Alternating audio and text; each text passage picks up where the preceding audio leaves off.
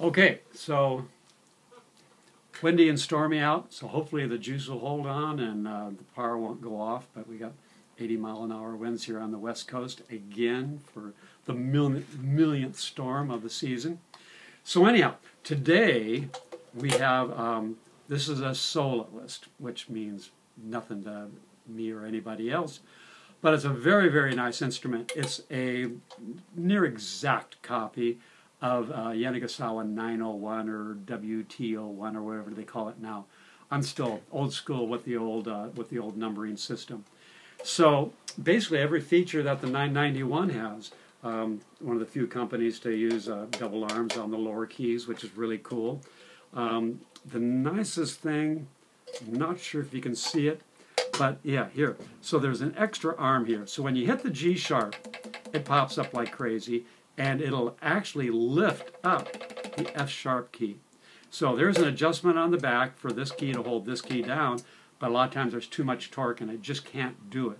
So they've actually what I call a second parachute adjustment, so you can adjust it from the back and adjust it from the front, and that'll keep it down. I have a lot of trouble with student model horns where I'll get it absolutely perfect, play a low C, hit the G sharp, and it goes wow, wow, wow, because that springs can't hold that key down good enough, because the G sharp has to be nice and stiff to be able to not stick, which is the other notorious part of the saxophone world. So anyhow, double arms on the low B on all the longer arms. Low B here, low C here, which is really cool. And you can see not a scratch on it. It looks like it's absolutely brand new condition. Look at the color of the pads. The pads are in just beautiful shape. Every horn I just got in an actual 991, which happens to be $3,000 more expensive, and it looks like somebody rolled out the bell because they always get hit here. This is absolutely perfect, and you can looking down inside. It looks like it's hardly been played, if any at all. Got all the nice mechanism here where the get around those keys really nice. Front fork F, you can just roll right to it instead of a button being half a mile long. The most distinctive part from the Yani are the underslung octave key. Everybody grabs onto the octave key and bends it. It's just this tiny little skinny little lever to go up to that octave pad. So they do a double arm and put it underneath. So kind of looks kind of cool. If you see the old Charlie Parker 6M photos, they did sort of like the same thing, but they actually put the pad underneath, but then the water gets in it. So they kept the pad on top, but put the key underneath, so it's nice and protected. So oversized thumb button in metal instead of plastic. Thumb hook is metal instead of plastic. I went to replace a Yani with their stock metal thumb hook, $35. I said, heck with you guys, and I put one of those Music Medic Comfort ones on for a couple bucks more. So anyhow, again, this side always gets scratched up from the shirts and the buckles, and it's just a smudge there. Let's clean that off. There we go. And you're just going up and down like this, constantly playing. You got the chair over here, and especially like the folding and the stacking chairs or the big metal chairs, scratching up the horn like crazy. So this was distributed by one of the biggest dealers of Selmer Yani saxophones, Dave Kessler in Las Vegas, and I talked to him about it. And they basically contract companies overseas, probably Taiwan, and have these saxophones made for them to their specifications. So this one is brass body, like again the 991, but the customer ordered it with the bronze. It's either bronze or gold brass, two different rose brass they call it, but very cool contrast with the bronze neck, and probably a little bit different sound, maybe a little richer sound with it. You know, who knows? But a very nice fit.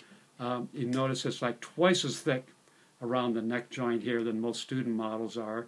So this is a good high intermediate model saxophone, and would probably last maybe somebody forever, at least all the way through college. And then you have to drop the big bucks. We're talking, $3,000-4,000 for maybe a vintage Mark 6. Not even a Mark 6. You can't touch those for under $6,000, but maybe a newer Selmer or something like that. but there really would be no reason to, because this is a really nice little horn. The other thing with these imports, I've been getting them in with terrible, terrible cases. They come with these really cheesy zipper cases. Second time around, the zipper breaks. Or they come in with these plastic cases, and they're like eggshells. And the minute you put a little ding in the corner, this thing starts cracking, and you just throw the case away. So this one comes in a nice, very sturdy wood case, and again, in brand new condition. It looks just like, not even a scuff on it. So you've got the handle on the end, just like the Pro guys. So very nice case. So anyhow, the good news. Oh, get that right back straight. Look at that fit. The screw is completely loose, and it's that tight of a fit. So you don't even have to worry about the screw, and you don't have to worry about what I call the gear shift model, where you know it's leaking because the neck's flopping up and down. So my test is, get my reed back.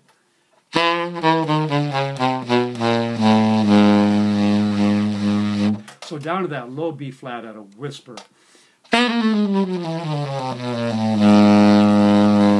So everything has to be perfectly tight to get that good of a nice firm low B flat.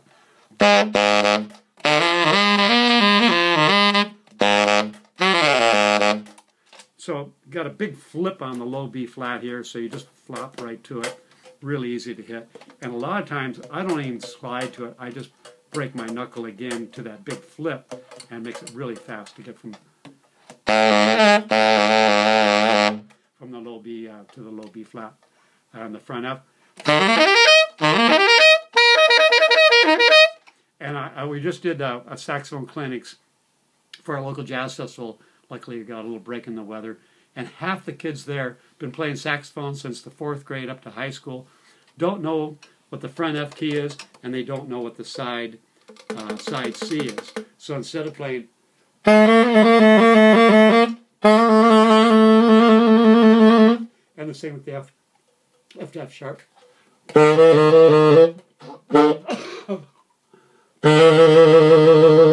So there's all these little keys on the saxophone that players rarely ever use. So anyhow, got to educate them. They don't show you that in the Bellwin Band Builder Book 1 or whatever they're using.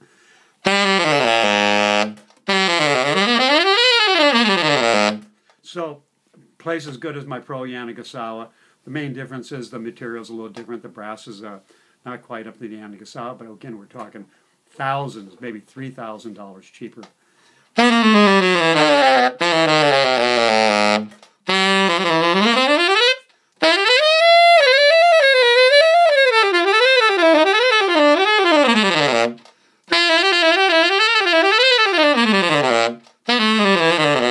Real nice firm on the keys. It's not even broken in. I can feel the action. It's just a hair on the stiff side for me personally, but it's got a nice firm feel, and it'll break in just like an old pair of shoes.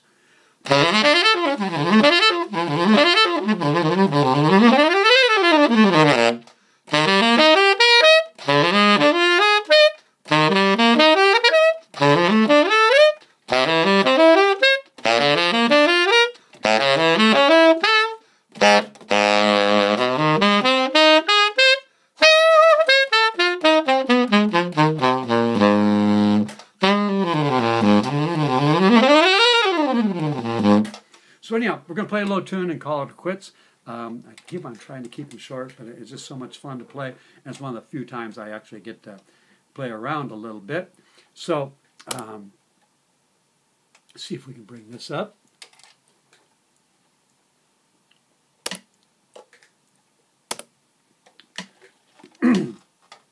Perfect for this time here.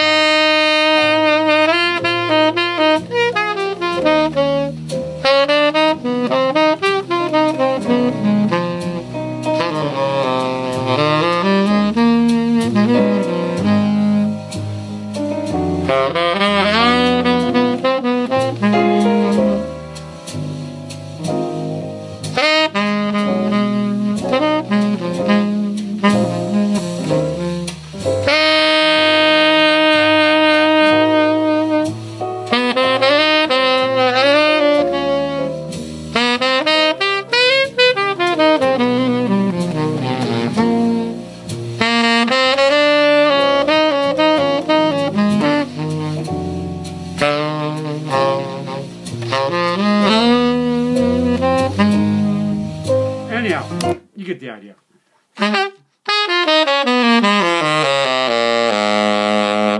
So, beautiful saxophone in brand new condition with a nice case and also new condition.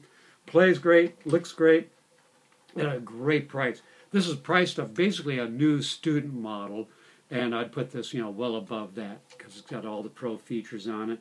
Sounds, plays great, and there it is. Again, bronze neck, and pads look like new, and I don't even see, I can't even find, not even the bottom on the bow here, not even a scratch on it. They're always smashed and banged down there. Just a couple foot fingerprint smudges. So there it is.